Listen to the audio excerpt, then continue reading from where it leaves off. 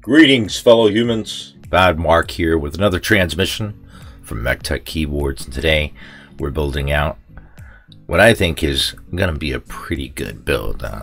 This is the second version of the Zoom75. It was sent out to me by Meletrix.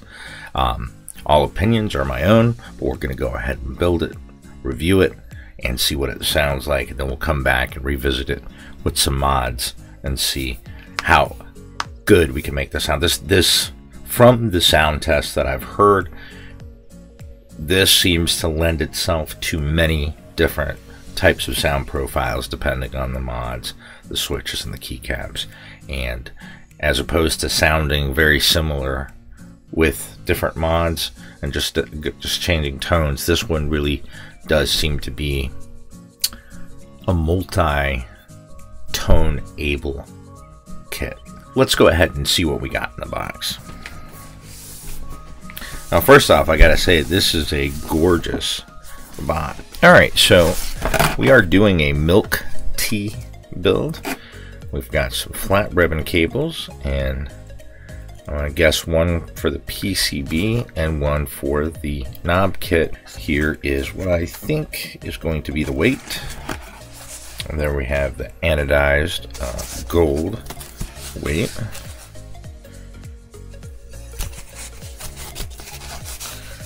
As with the Zoom65, which I did last month, we have an inspection card or quality control, basically showing us that this was checked off by an individual, a QC individual, and that's where the numbers come in. So you know, install internal weight, they didn't do that. Install external weight, they didn't do that. So that's something that I would have to do. But all the rest of the things basically says what they did and inspection of the material itself, which is always, you know, nice. Especially, I mean, this is what a custom experience is about, or part of it. All right, we got a contest to post and win. Very cool.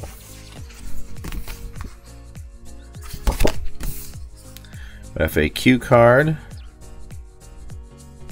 and just gives us some cautions, you know, to be careful of: how to connect with Bluetooth, how to use the LCD screen, and how to remap keys and flash the software.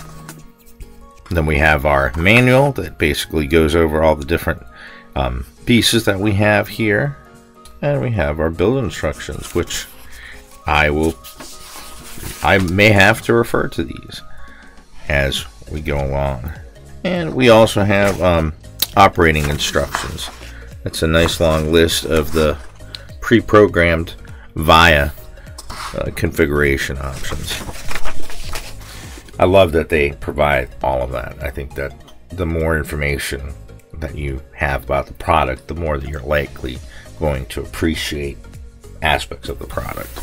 So here is where the core of it's going to be, inside of this lovely, feels almost like velvet, but I'm sure it's not. It's really nice. I like the feel of velvet.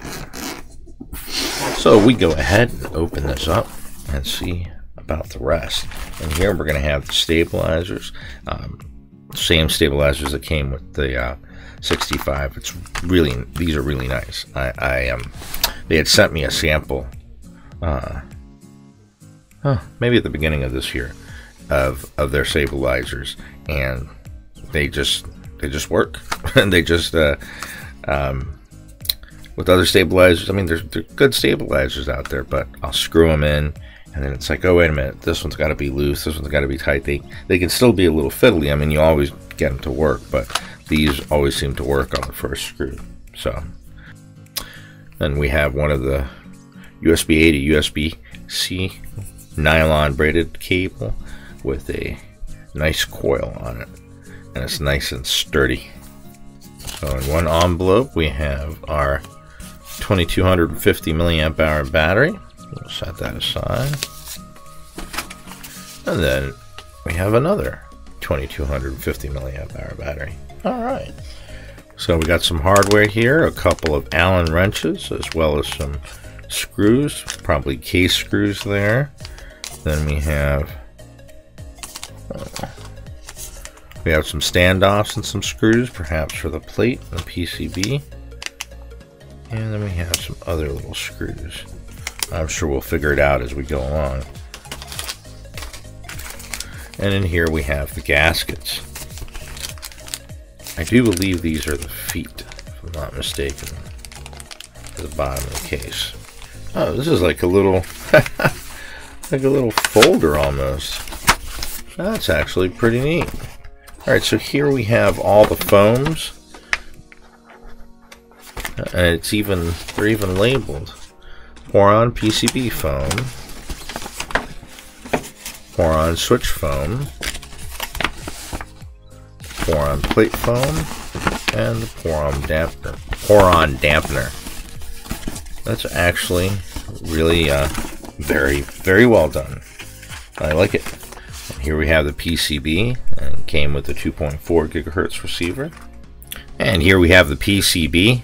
We have two connectors for the two batteries. I'm going to guess that goes to the daughter board, and that's going to go to the either the knob or the screen, whichever you're using in that 2U spot. And we see those are the tiniest LEDs. See on this side, they're just a tiny little window, but they're actually quite bright if they're anything like the Zoom75. And this cluster right here gives you a lot of different options, including the split space, ISO. You can do the split left shift. You can do step caps locks. You can do split space bar or 7U space bar as well. So a lot of layout options. And that's always a good thing, and especially being hot swap, because I mean, most PCB boards will have plenty of options, but you got to solder them. But I'm seeing hot swap become a lot more available in the custom keyboard field. So yeah, this is a lovely PCB, which we're going to carefully set aside because we'll be going at it here in just a little bit. And here we have the polycarbonate plate. A nice PC plate, and it looks like it's already ready for all the different combinations that you can do on the PCB, which is nice. And I do like, this is so far one of my favorite gasket implementations, because instead of putting on individual gaskets on each of the plastic pieces and having them fall out here and there, you can just put these on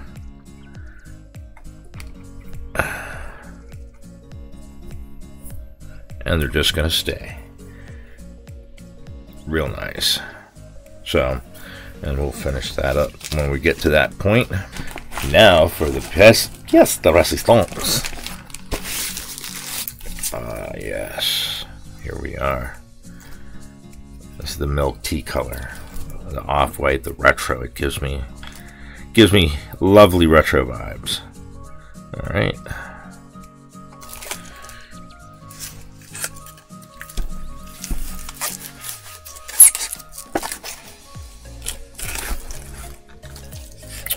Yeah, I don't see any damage on it whatsoever. It looks lovely.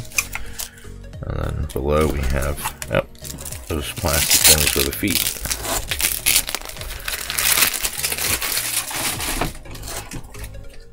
We have a lovely glass finish. Yeah, it's real nice. Real nice indeed. That's what this note says, so we inspected it, and it looks good. Alright, so first things first, we're going to build out the stabilizers. Here we have the screws as well as the washers.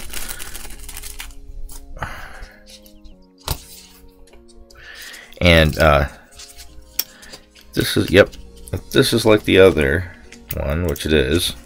It has the 7U, so if you're going to do the 7U space bar, you've got a wire in there for it.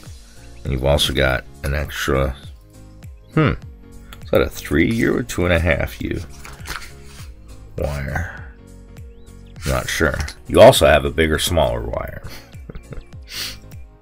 So yeah, one thing about these is that they have a different mounting system. It's like they almost come in from the back on the stabilizers. So yeah, they're completely dry, so I may as well go ahead and lubricate them because they are bone dry. A little goes a long way. So yeah, these stems, these are a newer version. They have a, I would guess like a TPU plastic, but it's a rubberized plastic. It's soft. So that's definitely going to help to prevent any kind of tapping when it hits down, and even right there. Huh. Alright, so we've got the stabilizers ready to go. There we go. Alright, so it's time to load up some switches, and today we're going to be going with some Dami key Deep C. These have a nylon housing, a palm stem. It's a linear switch with a 2-stage 22mm spring. Has an operating force of 42 grams and a bottom out force of 52 grams with a total travel of 3.6 millimeters. And they come hand lubed. These are courtesy KP Republic. So I'm going to go ahead and load these up, then we can get the gaskets going and move on to the next stage of the keyboard.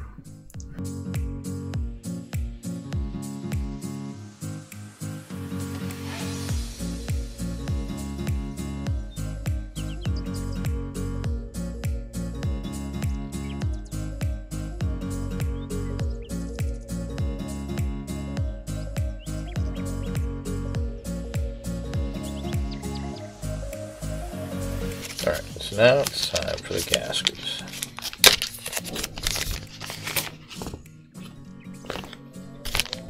So do note that for the side ones, we want to use the shorter ones, and the rest are going to be for the top and the bottom.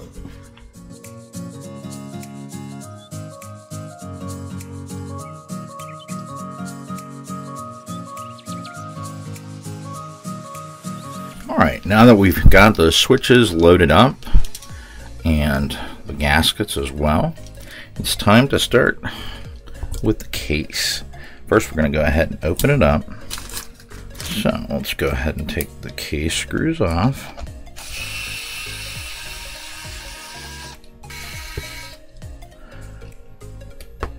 They all look to be the same height for the front and the back, so no worry about mixing those. I'm going to gently flip this over and pull the top case off. We'll be coming back to this in just a minute, but first thing is first. This is double-sided tape to hold the batteries down in place. So let me see, do we need to put the weight on first? Alright, so before we do the batteries, it wants us to do the weight. Alright, so as with the Zoom75, we have the screws for the weight already in the weight. So, and that's going to go right there, so let's go ahead and get, I like to keep the ones that I'm working with right out front so I don't have to go hunting for them anymore. So let's go ahead and remove the screws for the weight.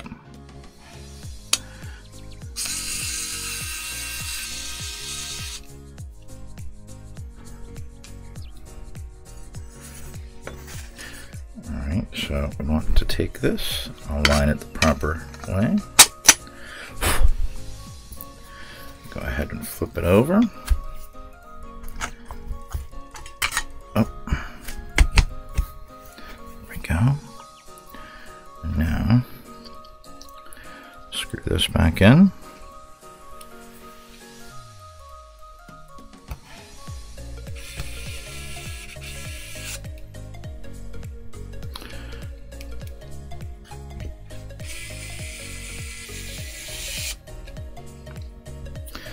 Alright, once we've done that, when I get the batteries, it looks like we're going to want to put them like this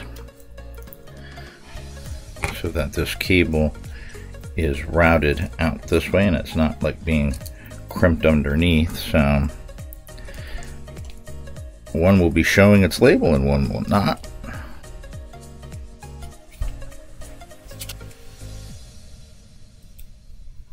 And then we want to peel the backing off.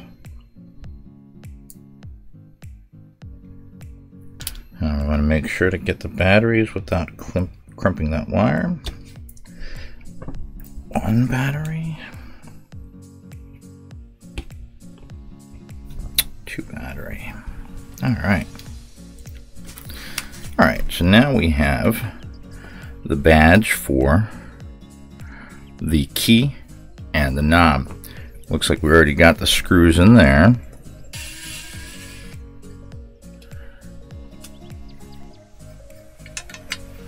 There we go. Alright, so the way we're doing this is we put that badge on and screw it in. That what we want to do, this is going to go right here, but we want to go ahead and connect. Now it goes this way. We're going to want to go ahead and connect the ribbon cable first, as it'll make it easier when it's out of the case. Alright, so what we want to do here is gently lift up on the black part. That basically is the lock mechanism. We want to insert it with the blue facing up as the pins are down below. Alright, you'll feel it go in. That means it's lined up, and then you press this down and it should hold it in place, and it should be nice and straight. Now be careful not to push down too hard, as there's some some soldered points right there that could puncture this very, very delicate wire. We're going to do the same thing over here.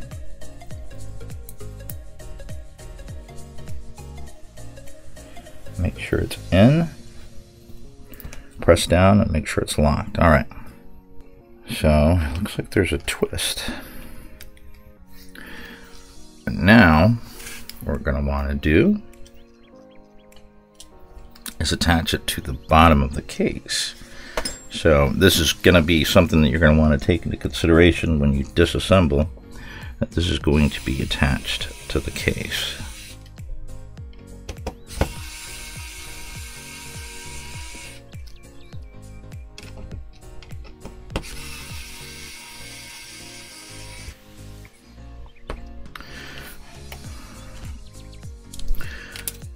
So since we're going to go ahead and do this, we're going to do this all in one fell swoop. We put these aside for the moment.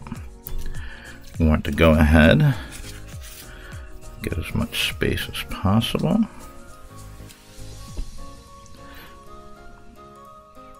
I'm going to go into the daughter board connector. Now we want to plug in each of the batteries.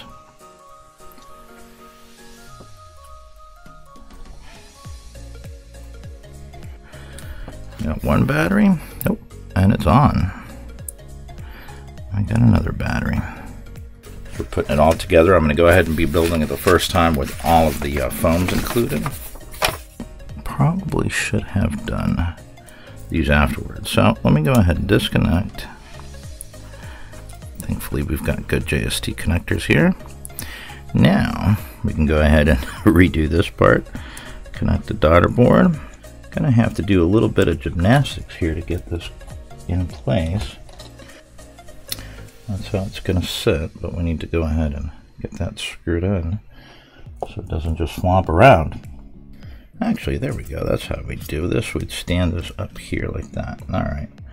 Guess I could have done that the first time around.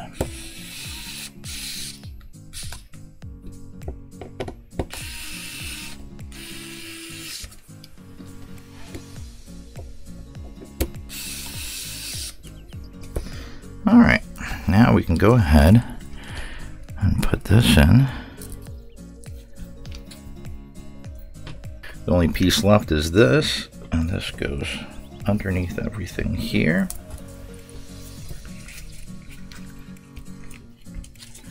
Basically covering up the batteries.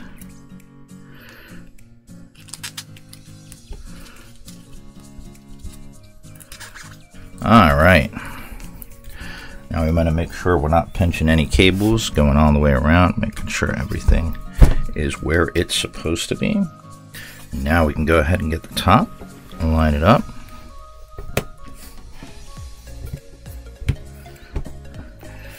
And we flip it over. Want to make sure to hold it in place. Drop in the corner screws.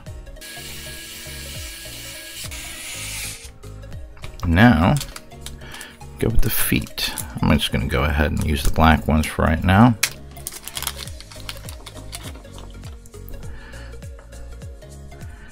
And these our feet should be done. I really like these. Just pop into place. All right, so here we are with it loaded up. Let's see if we can get a good look at the RGBs before we put some caps on it. And there's a look at the lights. They're nice and bright. PC pleat helps diffuse that light some. It looks really nice. And these aren't necessarily RGB switches, but we still got good light coming on through. For under $30, I was able to purchase from both Drop with a discount and on eBay the set of alphas and the Micon pack for the Metre and the Metre Drop Canvas XDA set. So I'm really fond of this this set. I wish I would have found the base set, but like I said, for under $30 I was able to get both of these. So if the base set comes along at some other point, I may pick it up. But so for this one, because of the milk tea, I think Canvas is going to look pretty good on here. So let's go ahead and load these up and see what it looks like.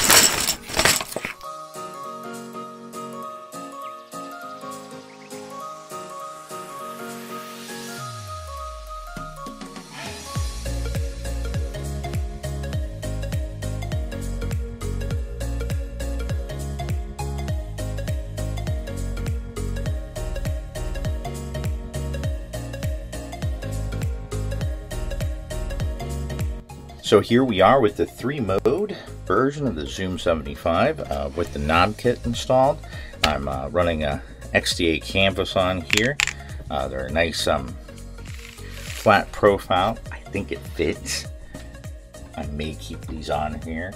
I may not, but it's just a lovely kit. As far as this keyboard goes, now granted, it's going to be a little bit more on the, patience end as far as building. Some people just want to pull the keyboard out and use it. But myself, I love building it. I love putting the pieces together. It feels more custom to me, where like it's,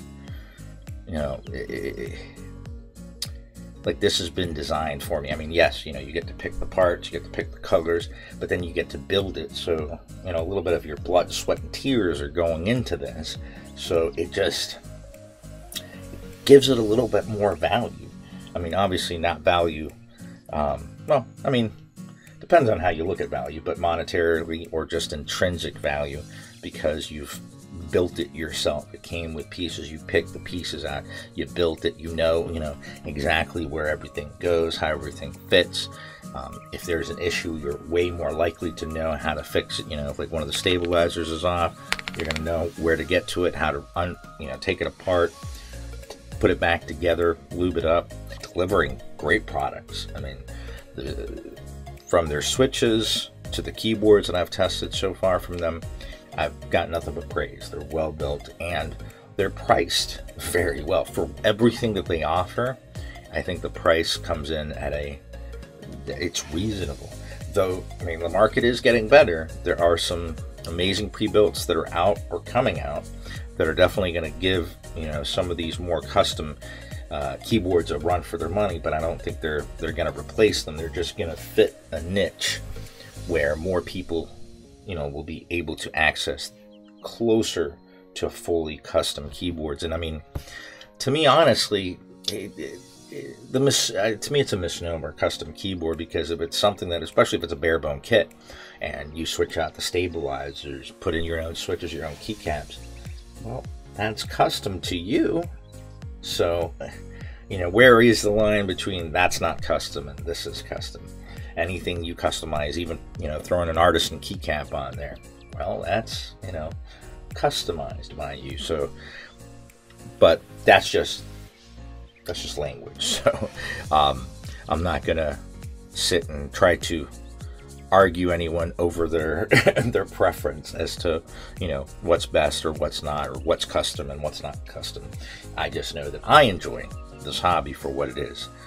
I enjoy, you know, thinking, all right, that's the bass. Now, what switches should I use? Should I use this foam? Should I use that mod? Should I use this keycap set? How will it look? Should I mix some keycap sets? It's almost endless, and I mean, many of us know because we are currently in the rabbit hole and we're continuing to dig. So, for what this offers, I think it's a great value. Putting it together, the instructions are very clear. They walk you through everything that you need to do. It comes with plenty of foam for those who want foam, but you know, you also have the choice to get rid of it. Even with the foam, though, we have plenty of flex. Plenty for me. I know some people like a trampoline. This is just enough for me, though I am going to come back to both this and the 65, the Zoom 65, and do mods on them. I do think they sound somewhat familiar, but their build present, or the build process is very similar, so it's not surprising that they sound similar. Now, granted, I'm working with the V2 versions of both. I did not see the V1s or the first versions, but I have read that they have improved significantly. They've improved significantly from the V1 versions, and I can definitely say from what I've read, yes, it does appear that they've improved significantly. It would be nice if I had a version 1 of each to kind of compare side by side, but with the Zoom 75, you also have the option for the LED screen. I'm going to see if I can get a hold of one so that I can show you guys switching it out and see what it's like, because I do know that it has, because this is a VIA programmable keyboard. It does have, I believe, CPU temp and maybe processing. I mean, I think you can actually plug in some values from your computer in here, but don't quote me on that. I don't have it, so I can't say for sure. And it may only be Windows only, so I'm a Linux guy. Don't know if that'll apply, but I'd love to see if and what we can do to that. So anyway, I'm going to go ahead and leave you guys with the sound test of the Zoom75v2. Remember, I've got the Dami key Deep C linear switches in there with the XDA Metre and Drop Canvas keycap set with the microns and the alphas. So I was kind of worried I was going to be short a couple of microns, but nope, just enough for a 75. I wouldn't be able to do it. Well, no, I guess I might actually be able to do a TKL. But anyway, I like it on here.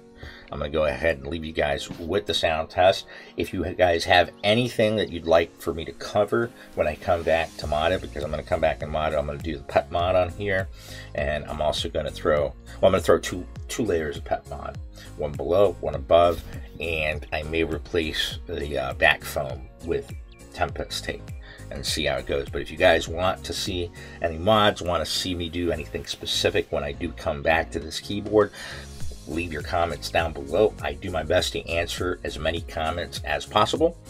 And until the next transmission, keep calm and keyboard on.